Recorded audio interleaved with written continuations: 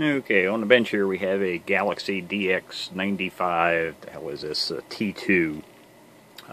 Don't usually work on a lot of radios like this, mainly on the old classics, but occasionally I get somebody ask me if I do, work on these, and so it's on the bench. The only thing they wanted done to this was an alignment.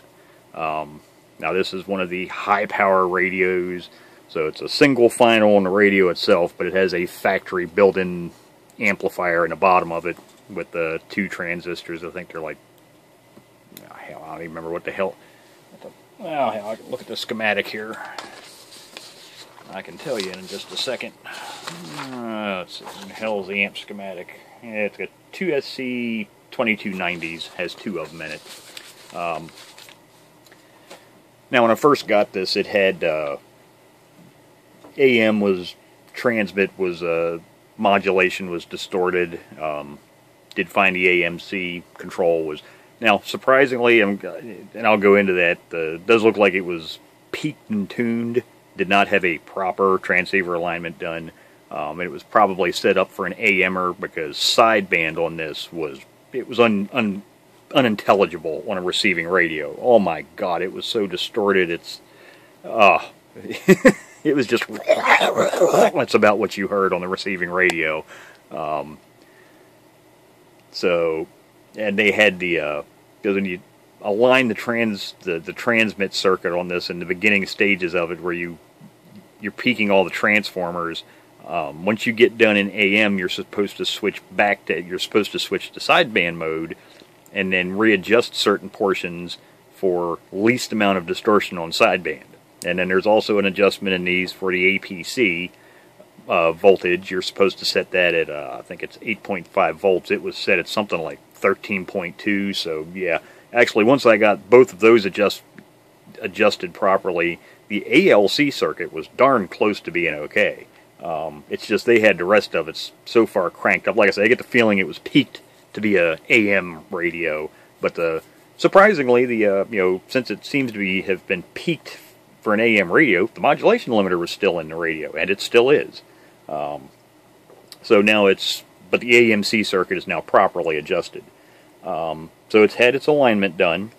One of the main reasons I don't like these radios, I'm an old classics guy. Just give me a factory FCC, legal radio. It's all I need. 4 watts on AM, 12 on sideband. Man, you can talk the world with one of those radios.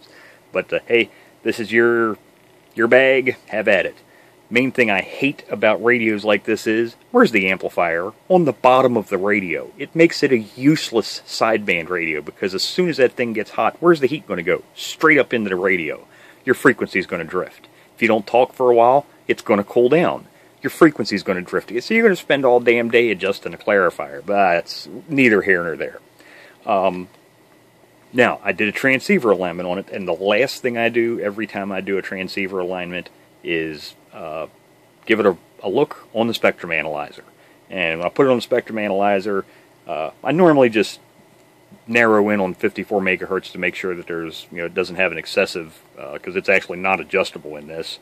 For better or worse, actually, I guess it's good. They did away with the tunable coils on those, the 54 megahertz trap circuit, because people would adjust those for peak power, not knowing that what they were doing was just increasing the output power in a 54 megahertz band. So by them just using set coils, people didn't know, so there's no screws to turn. And it does have a small 54 megahertz spike, but like I say, it does have an amplifier, so that's going to have more than a normal radio. But oh my God, the IMD products on this. Like I say, it's not a second harmonic. It's it's going to be third order products, so it's IMD products, and it's not coming from inside the radio itself.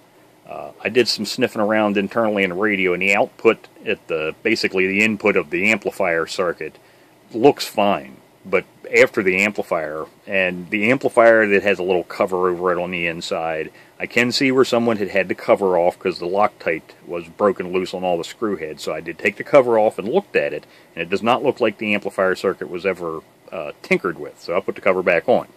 But what I'm wondering is, because like I say, I don't normally work on these types of radios, So any techs out there, now you're going to have a spectrum analyzer, honestly, to answer my question. But if you do these normally have a lot of third order or IMD intermodulation distortion? Because this one sure in the hell does.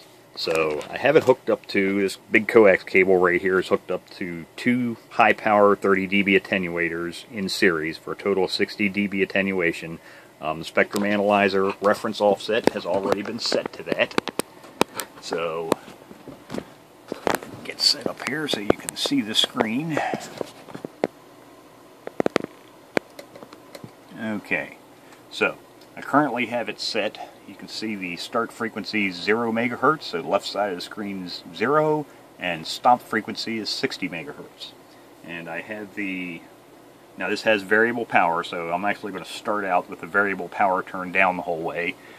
Manufacturer's spec for on the alignment is 10 watts low and 40 watts on high. So there you go. So here's our fundamental frequency. Peak, you can see that's at 27.2. And if I turn the power up, ooh boy, them third order harmonics, man, they really start coming up out of the mud. Now this is our 54 megahertz second harmonic. So that's kind of to be expected, especially after it's gone through a 2 transistor amplifier. You're going to see some which actually that's not that bad considering it's gone after the amplifier, but all this other trash, holy smokes. So we've got, let's go to peak. So we've got a peak at 32.1 megahertz, another one, a little small one there at 37.9. We go back to the left, there's back to the fundamental, and there's 21.9 megahertz. There's one at 16 megahertz. There's one at 11.3 megahertz. And there's even another one at 4.9 megahertz. So, yeah. That's, like I say, 4.9, 11.4. Next one is 16.2. And the next one there's 22.1. And then another one there at 32.2. And another small one here. I got the automatic peak, won't find that one. Another one here right around 38.1. Now I guess on the bright side, if you were watching, what I was looking at was actually looking at those frequencies. Luckily, none of that IMD products happen to fall in any of the ham bands, thank God. So my question is that normal? If you have a spectrum analyzer and you normally work on these radios, is that what you normally see? I'd be interested to know, because like I say, I don't normally work on these radios. The camera ever comes back in focus. Focus. Hocus, hocus, pocus, focus. There we go.